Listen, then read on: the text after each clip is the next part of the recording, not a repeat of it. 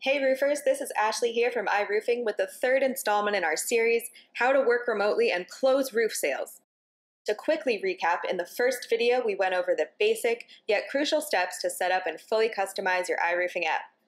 And in the second video we talked about setting up a virtual meeting with your client. If you haven't seen the first two videos, you can always check them out, the links below. Today we're going to discuss the third and very important step, which is preparing your complete roofing presentation in advance using your iRoofing app. All right, let's get started. Step 1. Create a new profile for your client in the iRoofing customer database. Save their name, address, and any details that you have. Any information you create for this customer, like a measurement, an estimate, or a simulation, can be saved and accessed from this profile, so you have it all in one place. Step 2.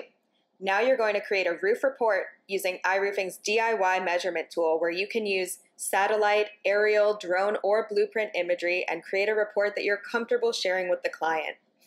Remember, this can be a simple perimeter report to roughly estimate their roof, or if you'd like, you can make a full report including all linear measurements.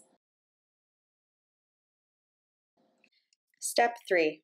Make sure to save your roof report to your client's profile. Step 4. Now you need to gather some street view imagery of the client's house in preparation for using the simulator tool to show them different shingle varieties. Either take a photo or a screenshot of the client's house using the street view in your iRoofing app, or you can ask the client to send you a photo of the front of their home. We recommend using a client-provided photo because this is the image they feel best represents their home. Step 5. Let's lay the groundwork using the simulator tool in your iRoofing app. Bring in that street view photo of the client's house. Go ahead and draw the slopes of the roof and then save your drawing. This will shorten the time setting up different displays of shingle options and provide for a more polished presentation.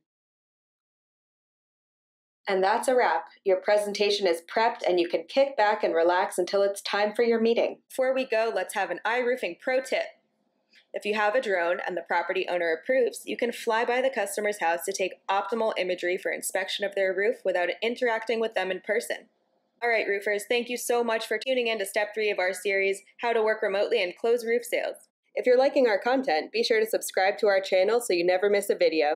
As always, we attached a PDF available for free download, and remember, if you have any questions, iRoofing's team of experts is here for you with free and unlimited training, so give us a call at 800-646-6270 or visit iRoofing.org if you need help. Bye for now and happy roofing!